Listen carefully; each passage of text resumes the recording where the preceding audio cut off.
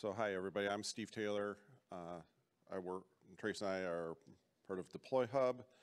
So we'll dive in here.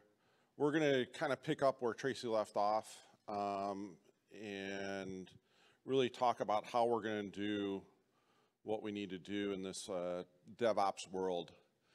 So one of the things that we're gonna address is, are your pipelines working to prevent supply chain attacks? I mean, we think they are. Some of them are. There's a lot to preventing a supply chain attack.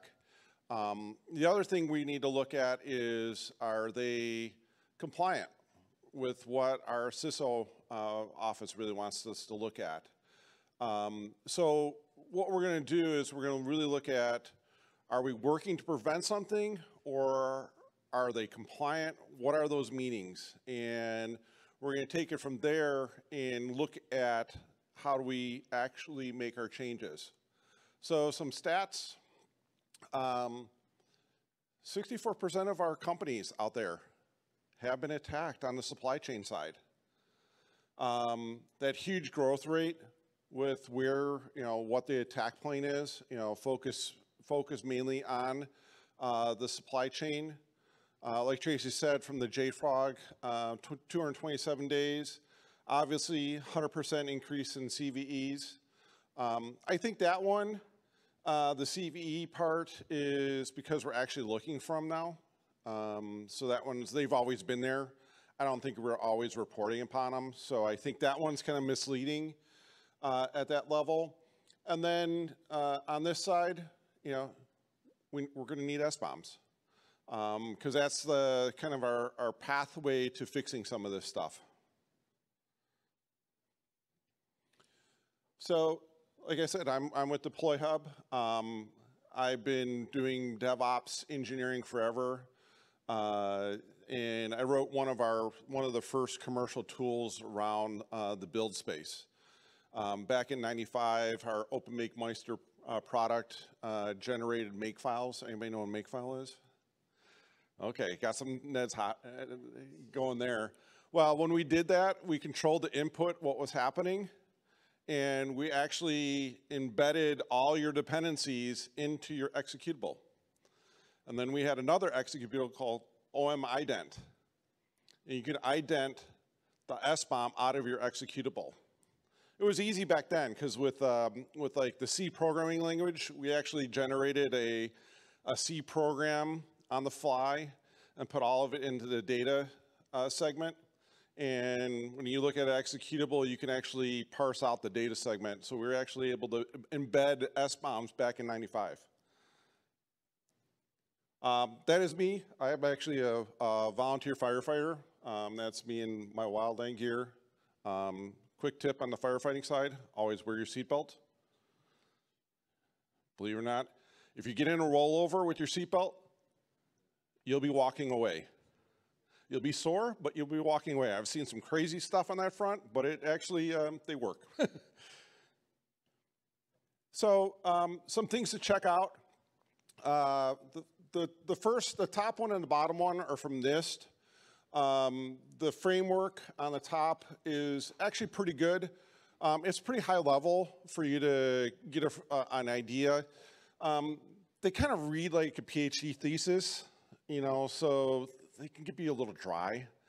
The middle one from the OpenSSF basically is a better one, CNCF, sorry, around your supply chain best practices. So take a look at those, grab some ideas from there, and it kind of gives you some goals to work towards.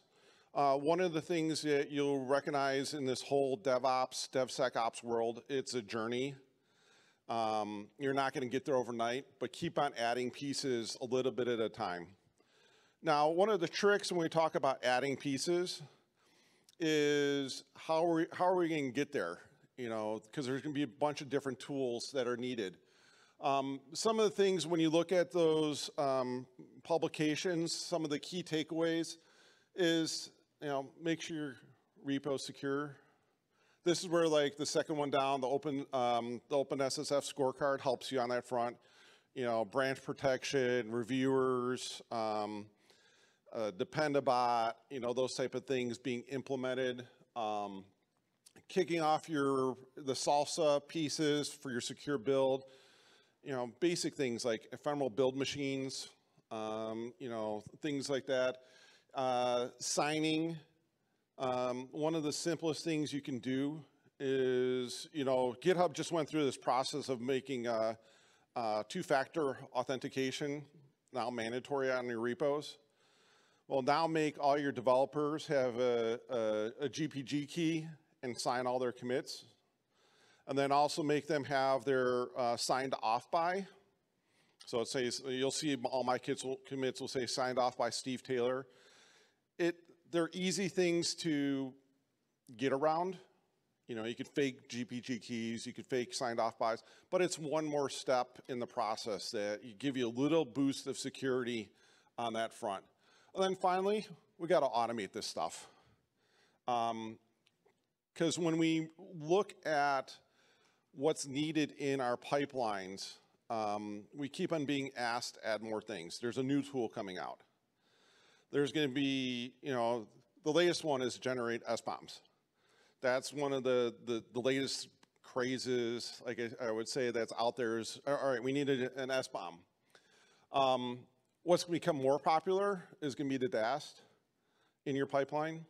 Most of the time, people think about testing as send it over to the testers and QA group, let them hammer it out, and that's just going to bottleneck everything. How many people still do monthly releases or longer?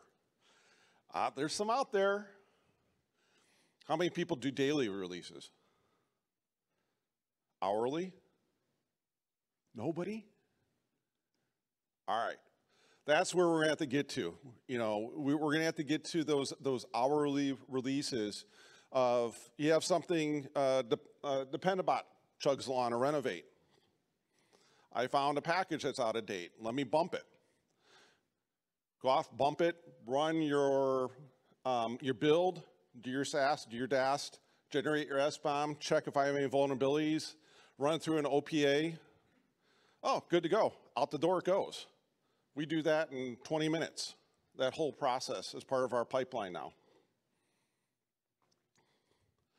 So some of the tools that we're being asked to add, like I said, scorecard, great on if you're a GitHub fan. It does have some GitLab integrations, but it's mostly designed around GitHub. It gives you a good feel for where you're at. There's different scores there's like 15 different metrics it scores and give you an overall score at that level.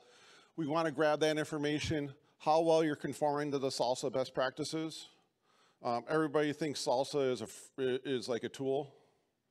It's not. It's just a set of practices you have to put in place. So implementing Salsa involves many different pieces of that puzzle. Another one that I consider pretty free is CoSign. That one, you can implement the keyless signing pretty much with one command line. It ends up on a blockchain ledger that's outside your organization, so you just have to be aware of that. And they give you a big warning about that, but it does give you that signing that you can verify. OSV Dev, nice consolidated database for all your vulnerabilities. Pulls in MITRE, pulls in GitHub, the Python ones, all that. SPDX, obviously, is one of the standards for the SBOM format. The one I like better is Cyclone, because it's easier to deal with in an object database. Other ones you can get for free, CodeQL, Dependabot, like I said, the GPG key, and the signed off by. Like I said, the other one, then Dependabot, check out the men's renovate. Other ones that aren't up here that you should think about would be linters, super linter or mega linter. And again, getting in some of the open source DAS and SAS tools that are out there. Zap Proxy is a nice DAST one. It'll basically take any endpoint and throw data at it and see if it can break it, which is great. You know, what is your endpoint, your REST API endpoint going to do with a 2 gig file? Most of them will accept it. Then it'll bring down your server. You know, it's just one of those things you just don't think about as a developer. So what we went through is just a short list of tools that are out there. Now, like we were talking, Tracy was talking earlier with Mark, and you know, we got millions of workflows to update. How are we going to do this? You know, and like I said, this is just a short list. There's going to be some other, next week there will be a new tool that we want to add to our pipeline. So what we're talking about is, from the Ortelius side, we're in the process of creating what we call the Hero Project. And we're going to put out some fires here. Basically, we want to take CD events, Ortelius, and then the CI/CD tools, and start linking them together. These pieces have been done individually. You know, we've had, there's a CD events plugin for Jenkins. Spinnaker has a CD events plugin. Ortelius is out there grabbing this information. We're going to plumb it all together, and that's what the Hero Project is about, is plumbing all this together and make it a reality. On the CD events, they did some small POCs to make sure that the idea behind CD events was working. We're going to build upon those and really take it to the next level. So it's a big project, a lot of visibility to make it happen. And one of the things in our process is we don't want to go through and ask a developer to do a thing. Have you asked a developer to do something for you? They don't. They say, go talk to my manager. And the manager then talks to the director. And then that director talks to another director. And then by the time it comes back around to you, it's like 2 months later, and you forgot about it. You know, so it's one of these things that we have to do all this without asking the developer or even the DevOps engineers to make this happen.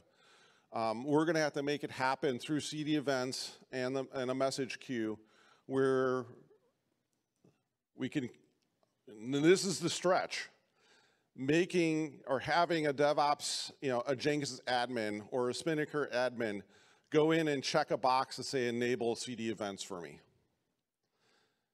And, you know, it sounds simple to ask somebody to check a box, but that could be pulling teeth. So it's one of those things that we're going to work at. We're going to need some help out there to make this happen. So this is kind of covered earlier. You know, what is CD events? Basically, a cloud event. We're going to throw it into a queue. We're going to persist the data that comes into the queue into an Arango database, so we have the historical parts of it. It's going to send around payloads that we get to keep track of, like when was the artifact published, what was the workflow, the Git repo. Okay, here's a dirty little secret about SBOMs, kind of make me joke. How many people think in an SBOM or know in an SBOM that the SBOM contains stuff about the source code? So does an SBOM contain information about the source code?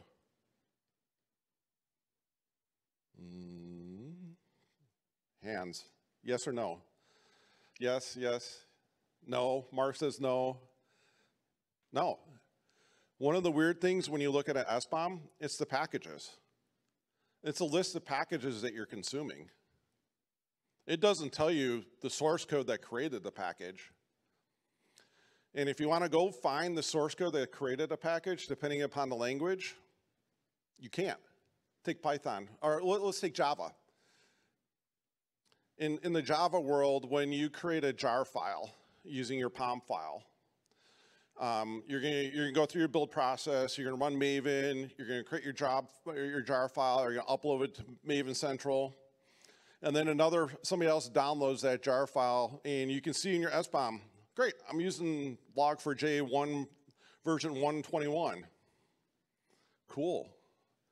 Let me go, I want to go look at that source code for version 121 and see if it fixes the log4shell problem.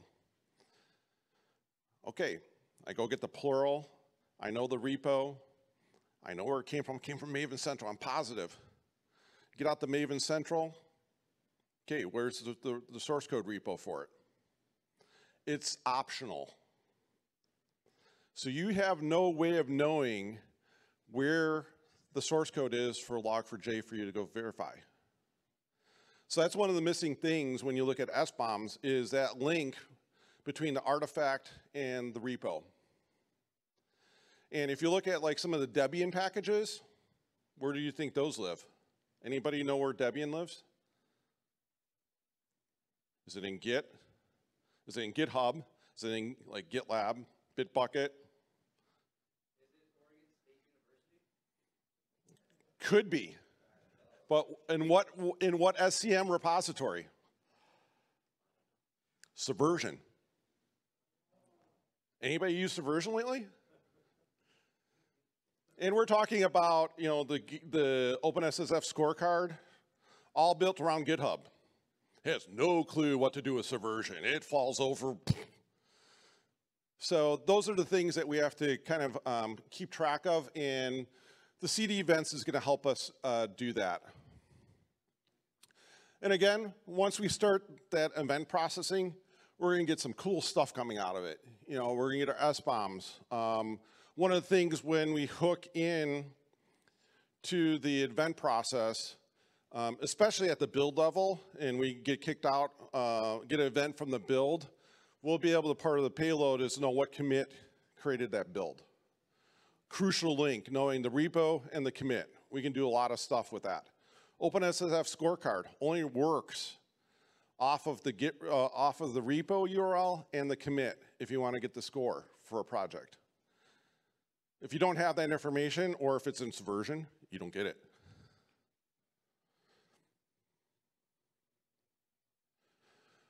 So what we're looking to do, like I said, is really pull together all this information. And these are just the first 4 that we're going to be looking at to start with. We're going to be continually adding on more tools. So if we get a new memory scanner, one of our partners asked, I want to know all the encryption algorithms used in the code. I want to find out if they're using an elliptical curve for signing, or I want to find out if they're using SHA-1.